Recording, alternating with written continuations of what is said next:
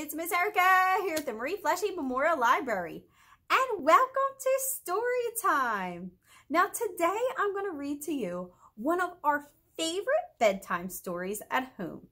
Now at home we just love vehicles. We love cars and trucks and excavators, dump trucks, steamrollers, all those really fun vehicles. Do any of you like those? Well, if you do, I've got a really great story here for you. It's called Where Do Diggers Sleep at Night? And it was written by Brianna Kaplan Sayers.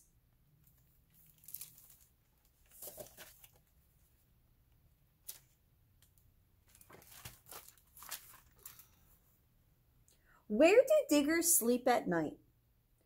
Do they dream of holes they dug? Do their moms reach front to backhoe when they give a goodnight hug? Where do dump trucks sleep at night after dumping dirt and rocks? Do they gather toys and dump them in a giant truck toy box? Where do garbage trucks sleep at night when they're done collecting trash? Do their dads sniff their load and say, "Pee you, time to take a bath"? Where do monster trucks sleep when they're done a day of crushing?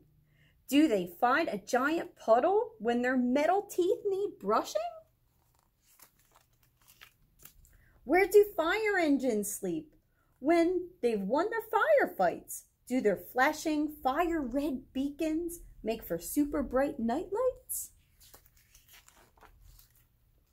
Where do snowplows sleep at night when they've cleared the snow away? Do their moms say, "Get to sleep, boys. Lots more snow is on the way"? Where do car transporters sleep when they've loaded up with cars? Do they tell those cars a story as they sleep beneath the stars? Where do tow trucks sleep at night when they've reached their destination? Do they tuck each broken car into a cozy service station?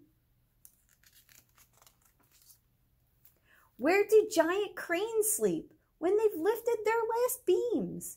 Do their moms pick them up and rock them and wish them sweet truck dreams? Where do tractors sleep at night after plowing all day long? Do their dads sing "Old Truck Donald" for a barnyard bedtime song? Where do all these trucks sleep after rumbling down the road? Do they gather at a truck stop to rest their heavy loads? Do they ask for one more story, one more kiss, and one more hug? Do they cuddle with their teddies under blankets soft and snug? Where do your trucks sleep at night when it's time to go to bed? They'll be waiting in your toy box when you wake, my sleepy head. The end.